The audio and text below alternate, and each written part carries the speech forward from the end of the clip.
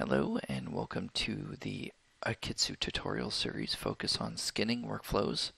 In this video we'll go over our duo skin workflow, which lets you work on two different skinning layers.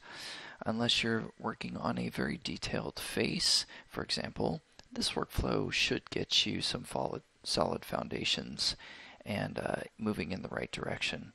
Final touches will be down to manual painting in the future.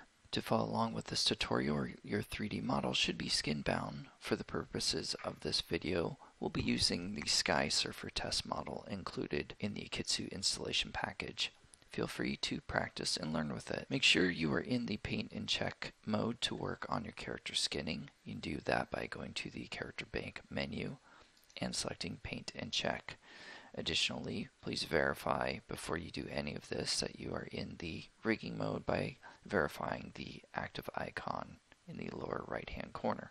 Here are a few preference settings you should learn. We're going to go into the skin preference settings here. Low smooth strength and high smooth strength settings let you define the number of passes for our delta mush algorithm when defining fall-offs. Obviously, the higher the number, the stronger the smooth.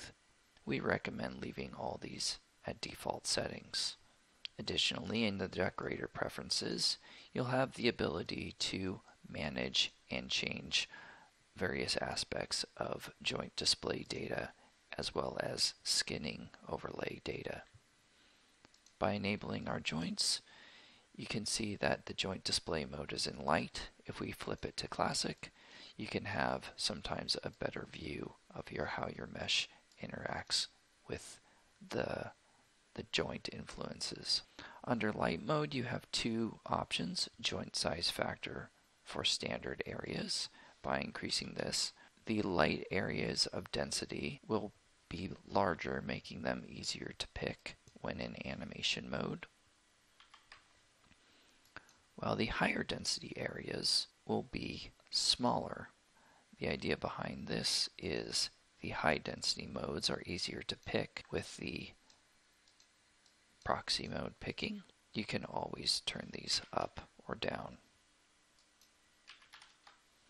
Additionally, pivot size factor handles orientation. If we turn those on, you'll see that we have orientation pivots enabled. By increasing the active pivot size, the joint we have selected showing its pivot will increase or decrease. To show all the other pivots at an increased size, just increase the pivot size factor for the unselected joints. While checking our skin bound model, we notice that the armor pad here on the forearm was not smoothed correctly. You'll notice that it falls off in a natural way, and if we rotate it, it just doesn't look believable. We'll fix this by going back to our rigid skin layer, highlighted here.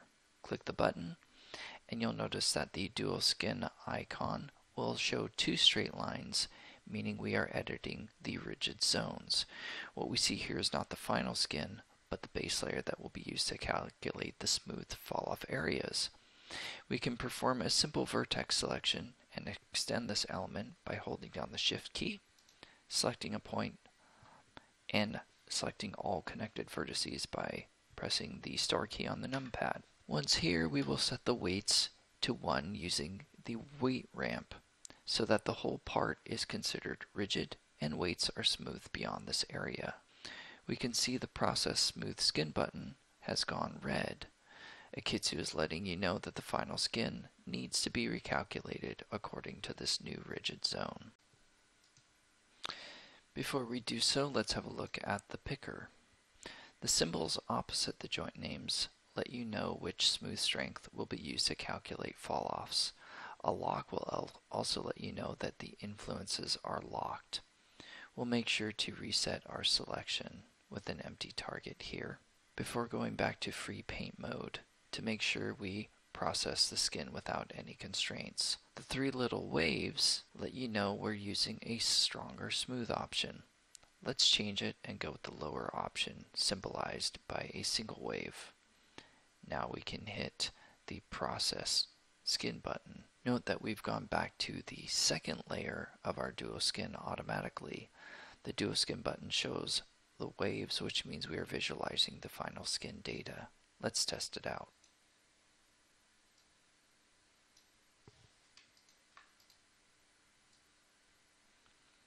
You'll notice this binding might be a little rough in areas, especially on the forearm folds.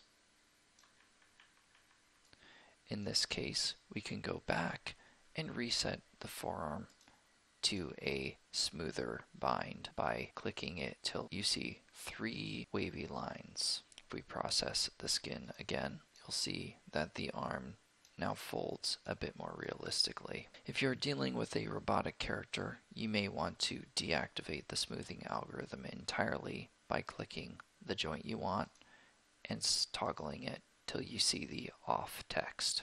Here I'll just correct another rigid zone using the brush rather than the weight ramp. I'm going to once again select a vertice on the mesh, use my star key to select all connected vertices to isolate out this portion of the mesh that I want to use. I'm going to paint weights, but first I'll go into my rigid zone mode, and then I'm going to click my paint weights, verify I have add remove weights and paint through model both enabled right up here. I'm going to paint in the weights of this lower calf joint to assign the vertices, and then in doing so, you'll notice that the process smooth skin has turned red, telling me I need to recalculate this zone, and I'll do that.